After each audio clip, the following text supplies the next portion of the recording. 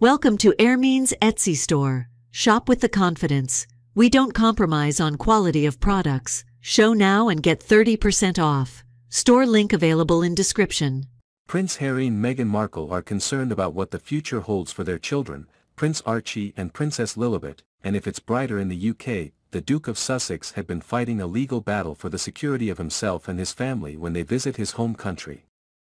The Sussexes' security was taken away once they had stepped down from royal duties in 2020 as they moved to US. The Sun's royal photographer Arthur Edwards suggested that Harry may be in discussion with his wife Meghan, but he might not be the one making the final decision. "I suspect he's probably in discussions with Meghan," he said.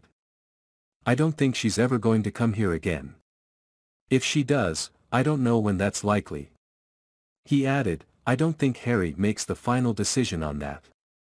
King Charles reportedly has not seen his grandchildren amid the rift between him and his son.